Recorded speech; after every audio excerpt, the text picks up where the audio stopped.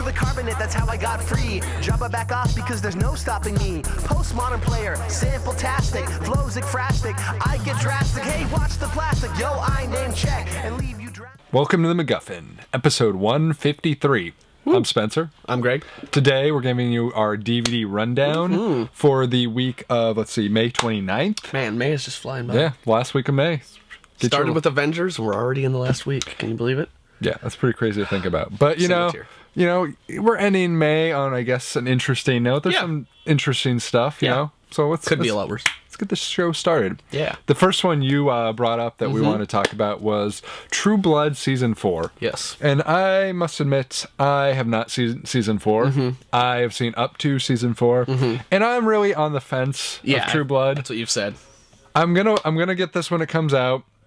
I'm gonna watch it, and Even then, if you're disappointed. even if I'm disappointed, Especially. I'm hanging in with the thread. This is your last chance to wow me, True Blood. You better come together. I don't want to spoil things for you, but I don't think I heard good things about the fourth season. Fingers crossed. I don't think it's an upturn. I think it's a continuous plummet. I'm sorry, Spencer. Optimism. I'm sorry. Optimism. Shh.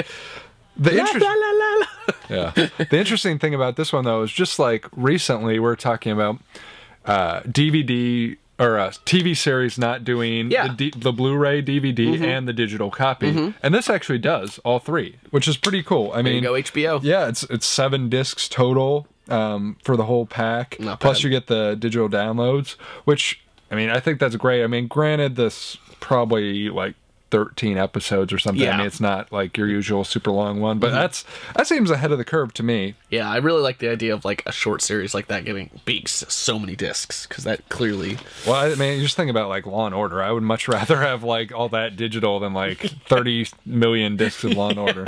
But just visit Scarecrow and go to any TV section and watch the expanding. But you know, it also has. Let's see. It's got a featurette with Alan Ball revealing, you know, exclusive never before seen glimpses into the post-production. It's got 6 audio commentaries. It's got an interesting one that's called Flashback, Flash Forward, Jump Out Video, where you're able to move through time in the world of Bon Temps, which is the city in the show, and flashback to relive vital or pivotal moments, or flash forward to reveal the significance of certain scene. Interesting. Isn't that pretty cool? Yeah, so kind of an interactive, like, hey, this is how they all connect. Which is great, because that's something I always have an issue with. Like, I would love that for Lost. Because there's so many things that connect after, like, a lot of time in a series. And, I mean, granted, this is only 4 seasons, but, you know, even still, there's, like, it's been a year or 2 since I last watched it, so I could have a good very buddy, much use that. I have a good buddy who has a thing called Chronologically Lost, and it's all of the all the scenes in Lost in chronological order. Wow. And he rewatched the entire series that way, and because he's a huge super fan, he's like, you know, it's amazing how many things that people think are really vague are pretty clear when you see it in chronological order. So, you know, stuff like chronology is interesting when considering how much stuff people do with narrative in shows like Lost, and I assume to a certain extent True Blood. Yeah. Next up is We Need to Talk About Kevin, the controversial film from Lynn Ramsey about a kid who's kind of a problem child who kind of goes on a rampage at his school and kills some people during it. I remember you talking about this for Hunger Games, right? Yeah. Yeah. It's a pretty intense film. It's really kind of tough to watch because it's really awkward, it's really brutal, it's really unpleasant a lot of the time, but it's really well done.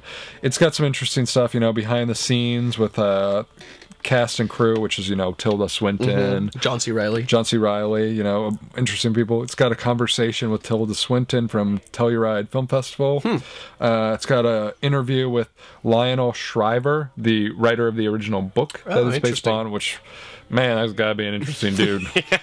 Like, if you're able to write something like that, you gotta be a messed up dude. Or a completely calm and normal dude who just has messed up stuff going on inside. Like Jeffrey Dahmer. Yeah, he's a real good guy to compare. You know. And it also has an exclusive essay by psychoanalyst Mark Stafford, which sounds kind of interesting to me. I'd be very curious to hear like a psychologist's perspective of this film. So, and that might almost be more interesting than the film itself. Totally diving into. Not that the film doesn't sound interesting. Right. And finally, we want to talk about Goon. We talked about it in honor of Sean William Scott earlier this year. It's finally coming out on Blu-ray and DVD. Got a full pack of that. Blu-ray, digital, and DVD. It's an enjoyable film. It's definitely not anything super complicated. I mean, I've seen people comparing it to Slapshot, and I tend to think Slapshot's probably funnier. But it's still a pretty entertaining Paul film. Newman, was that? Slapshot? Yes. Yeah. This has, it's got, deleted scenes, outtakes, and bloopers, which is cool. The one that interested me is it's got a fighting 101. I like that. Yeah. I mean, especially a hockey film. It's got to have some good fighting Hockey tips. film based on a guy who kind of got into it because he liked to fight. That seems that's right. It's based on a true story. Yeah, so I mean, that fighting 101's going to be I wonder if he actually is in that. That would be pretty awesome. If he's just one of the extras getting beat up or punching someone. That would be awesome. It's got an HDNet look at Goon. I mean, it's another Mark Cuban production, so it explains why HDNet did a preview of it. And then it's got a commentary by the director Michael Dowse and Jay Baruchel, who's one of the co-stars and co-writers of the film. So that's pretty cool. But that's our list for this week. Let us know what you're going to be getting at MacGuffinPodcast.com. Join us next episode when we talk about When Animals Attack. Yes. In honor of Piranha 3 Double D. Yes. When Animals Attack, not the show that used to be on Fox. That's a pretty entertaining show, too. So, yes. Films about animals attacking people, basically. Oh, yeah. Oh, yeah. And you can find us at MacGuffinPodcast.com, Twitter.com/MacGuffinCast, tweet us, Facebook.com/MacGuffinPodcast. Hang in there. Hang tight. Hang loose and tweet us in Hawaii. Phone number 323-761-9842. We're on all those good places like iTunes, Miro, Roku, Blip.tv. And check in. Get glue. And we'll see you next time.